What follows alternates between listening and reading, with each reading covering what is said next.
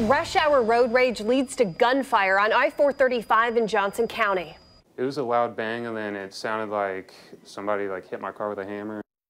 That man was shaken but unharmed after his car became a target for an angry driver. And he spoke with our Caroline Sweeney, and she's live tonight in Overland Park. Caroline, how frightening. I know, listening to that story, it just sounds scary. And police tell me they know who shot at a man at this busy intersection of 435 and Overland Park, but no arrests have been made yet. And for the victim, that one gunshot has changed how he looks at driving and staying safe on the road. Came out through the inside panel and ended up going through that back seat right below the headrest. That's how Eric says his car now has a bullet hole in the back left door. Passenger opened the door, then held up a gun and just shot one bullet at the back door. Police do not have anyone in custody, and Eric did not want to show his face or his house, afraid the people who shot at him might come back.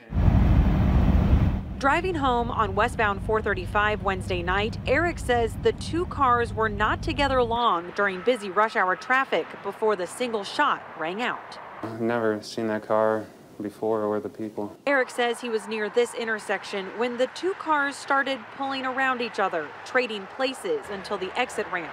That's when the shooting happened. It all happened within like 2 minutes because it looked like they got on State Line and I'd gotten on Warnell.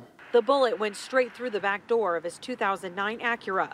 The impact of the shot peeled the white paint away from the door and left the stuffing exposed on the inside panel. Probably going to need a back door and a new back seat. Investigators were not able to find the bullet, and Eric says he's glad he was alone. Somebody would have been in the back seat. It probably would have hit them in the neck or the face, maybe. Now, Eric says he'll think again before reacting on the road. Yeah, I'm definitely not going to engage in any kind of road battles at all. I'm not going to get competitive.